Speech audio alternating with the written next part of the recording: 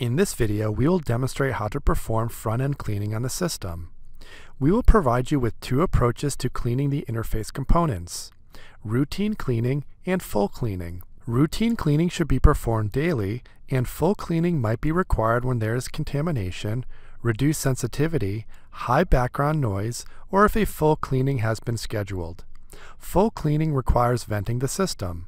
Here, we will list the materials for front-end cleaning, with the materials highlighted in bold only needed for full cleaning: powder-free gloves, safety glasses, a lab coat, fresh high-quality pure water, deionized water, MS-grade methanol and isopropanol, suitable cleaning solutions such as 100% methanol, 100% isopropanol, a 1-to-1 acetonitrile water solution, or a 1-to-1 acetonitrile water solution with 0.1% acetic acid.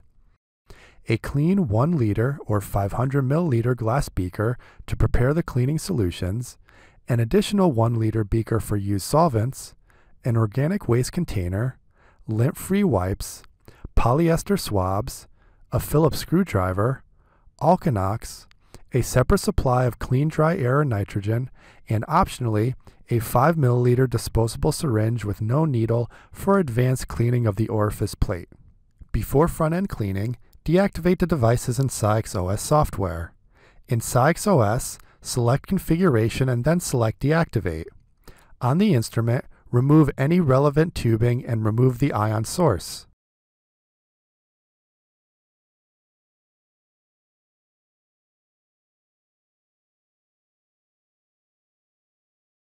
Then remove the curtain plate.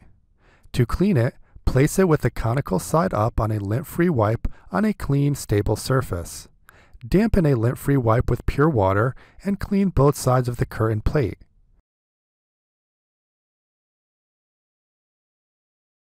Repeat this step using a suitable cleaning solution.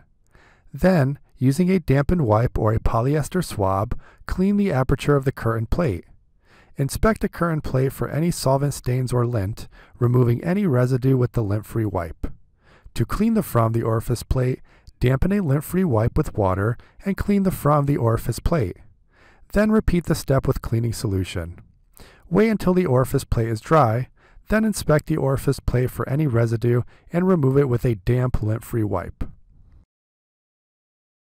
For full cleaning, the system must be shut down. Please see the video in this section on system shutdown. Then, the orifice plate and QJet ion guide can be removed.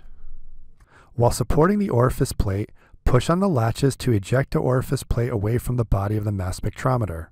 Do not use tools to pry the orifice plate from the mass spectrometer. If the orifice plate does not eject, the system may not be at atmospheric pressure yet. Carefully place the orifice plate on a clean surface with the guide pins facing down. Never place the orifice plate with the cone facing down. To remove the QJet ion guide, grasp the QJet ion guide and pull it away from the system. Place the QJet ion guide onto a clean surface. Using lint-free wipes, clean the inner metal portion of each side of the orifice plate. For further cleaning, you can clean the aperture of the orifice plate with a syringe. Put the orifice plate on a beaker and fill the syringe with cleaning solution. Inject the cleaning solution through the aperture of the orifice plate. Invert the orifice plate on the beaker and repeat the procedure. Then rinse the orifice plate with LCMS-grade water. Then use clean dry air and nitrogen to aid in drying, and it can then be reinstalled in the system when other cleaning steps are complete. You can perform a basic cleaning or an advanced cleaning of the QJet ion guide. Begin by removing the ion guide and put it on a clean, stable surface. To perform a basic cleaning, hold the ion guide with the IQ0 lens side down over a large beaker or equivalent container that will catch the solvent. Then pour LCMS-grade water over and through it. Then repeat using methanol. Then use clean dry air and nitrogen to dry the QJet ion guide. Inspect the ion guide of solvent stains or lint, removing any residue with a clean, slightly damp, lint-free wipe. Note that any persistent spotting or filming is an indicator of contamination. To perform an advanced cleaning of the QJet ion guide, first remove the IQ0 lens and isolation shield using the screwdriver and place all the items on a clean, stable surface. Then begin preparing the Alkanox solution. Empty an Alkanox packet into a clean, dry glass container. Add 25 milliliters of hot water while stirring. To prevent burns and damage to the cleaning tool, avoid using scalding hot water. Continue adding water 25 milliliters at a time until 100 milliliters has been added. The result should be a foamy, saturated solution with the Alkanox powder being dissolved as much as possible. Then begin pouring hot tap water over and through the ion guide to rinse it. Immerse the brush in Alkanox solution. Insert the brush into the center of the ion guide, applying a liberal amount of foamy Alkanox solution, and scrub for 1 minute. Do not immerse the ion guide into the Alkanox solution to avoid contaminating the solution. Also, avoid any contact between the metal handle of the brush and the rods, and do not bend the brush handle.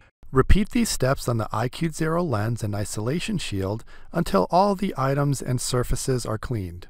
Pour hot tap water over and through the ion guide for 3 minutes while rinsing any soap from your gloves. Make sure that all of the residue has been rinsed away.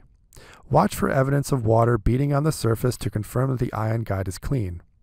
Rinse the IQ0 lens and isolation shield with hot water as well. Under a fume hood, pour 100 to 200 milliliters of isopropanol or methanol over the ion guide, IQ0 lens, and isolation shield, making sure it is applied to the entire surface.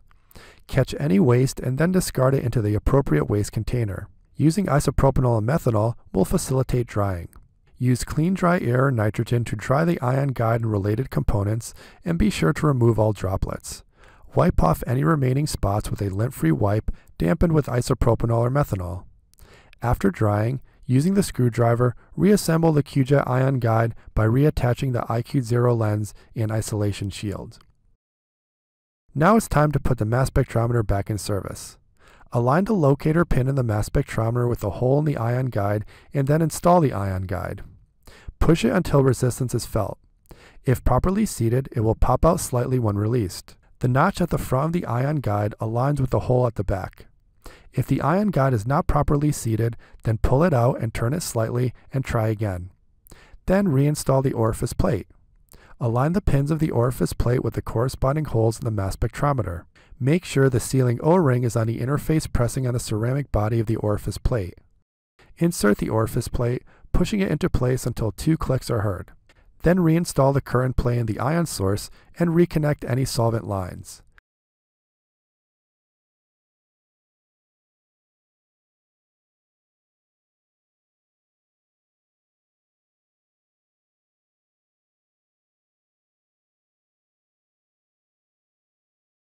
Then, start up the system. Please see the video on system startup in this section. Then, in SCIEX OS software, go into the configuration tile and click Activate Devices.